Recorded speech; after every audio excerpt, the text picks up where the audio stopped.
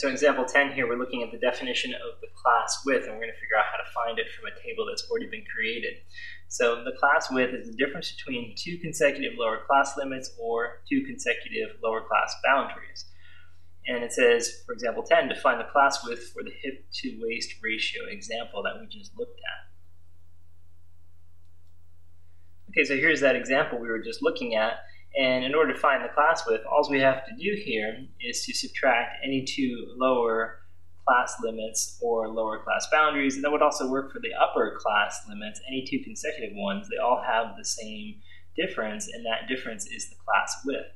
So, for example, if I took the first pair of lower class limits, 0.56, and I subtracted off 0.52, we get the difference, or the common difference of 0.04, and you find that difference here as well between 60 and 0.60, and 0.64. You find it here between 0.75 and 0.79, and all the way throughout the table, any two consecutive pairs of either lower class limits or upper class limits have that common difference.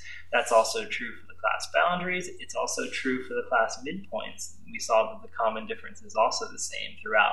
That common difference is referred to as the class width. Now this is finding class width when the table's already been created for you. So somebody else came up with what the class width should be here, and all we're doing is identifying what they chose.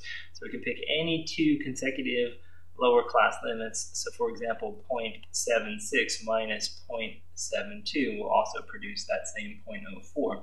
And then we can identify what the class width is for the table. Later on, we'll be looking at problems where we have to come up with that class width ourselves, where we're not just looking at someone else's work and deciding what they used. And when we do that, it's a little bit different. But for this problem, since the table's already created for us, we just have to look at the two consecutive either lower class limits or upper class limits, and we can identify what width was used to create the table.